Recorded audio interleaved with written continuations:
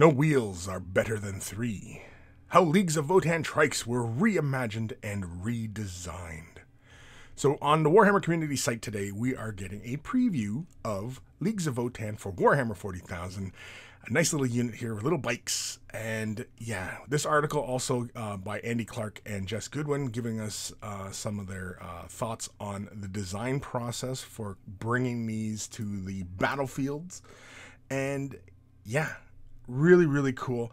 Definitely give this article a read if you are, at all interested in, the thought process of miniature designs and stuff like that. Like it's interesting stuff, and I definitely would recommend giving it a read. And man, I am looking forward to this faction when it hits the tabletop because I'm sure they're going to be a lot of fun.